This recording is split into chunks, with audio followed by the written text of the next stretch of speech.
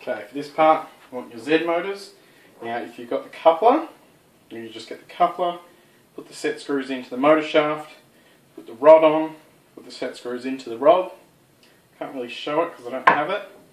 You need 14 1033 screws, and you need the 2 Z nuts. Okay, first thing that we're going to do, clean the Z rods. From the factory, they come with machining oil on them, all kinds of other nasty stuff. Just stuff that is not going to, apparently you can get jams.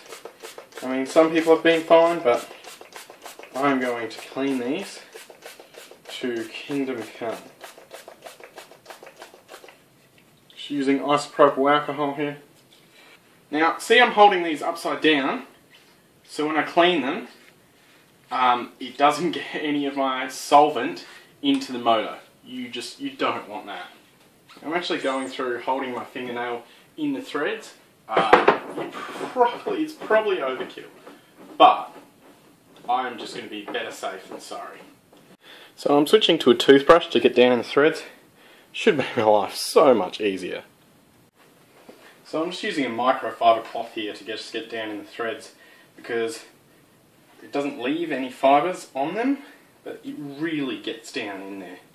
Like, especially this kind of fluffy type. Just really, I don't have to go through the effort of getting my fingernail into every single thread. And also, any kind of burrs on the thread, you would definitely be able to feel with the microfiber. Like, it really, it lightly feels on that. If there was burrs on here, oh, it would definitely catch.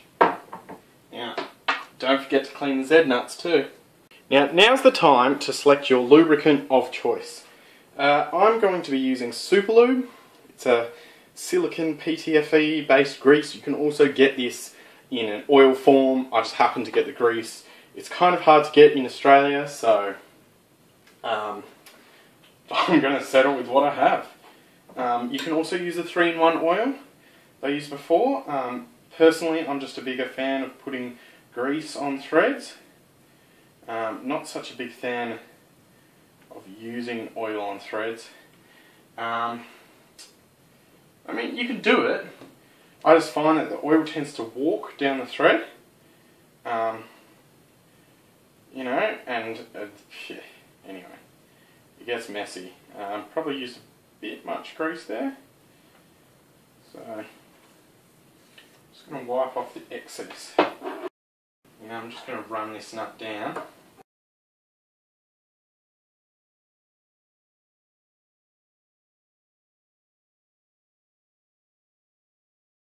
Take your bot and I'm just going to tip it side, like so. Now with the wires for these facing towards the outside, each side, I'm just going to slide that up to its full extent. Slide these through there, like so, and then into there. Screw the motors onto the mounts using 1033s.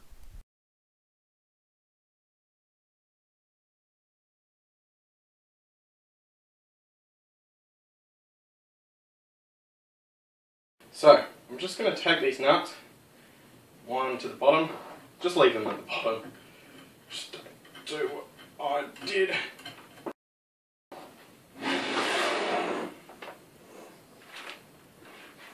Okay, now the bottom is the most likely spot for these to bind. So as you can see, this one is already actually touching this side. So I'm going to pull that across. Now what I want to do is get it so these just naturally kind of sit on their respective Z nut. So this side is fine, sitting bang on its respective Z nut. This side is not. Okay, so I'm going to get down here and I can see that. Now, stopping this. Okay, so this needs to just come.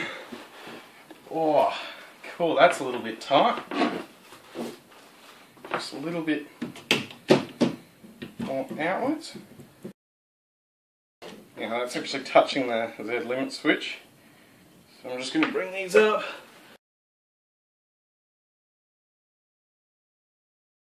See, they're both just perfectly slipping over their respective nuts, which means they're in a good position. So just going to flip this forward once more. Slide this to the top. Swing these nuts at the top to get it out of the way, so I can do some heated bed assembly. The other thing this does is it levels both sides. With these like this, the extruder is now level, so I'm referencing it off the frame, and that's a good way to do it. So I'm just going to get the holes lined up here and then drive in my 1033s. Push them against the top there, just finger tight. Flip it back up one last time. Okay, now we've got some space to do our heated bed assembly. Check out my other videos. Don't forget to subscribe.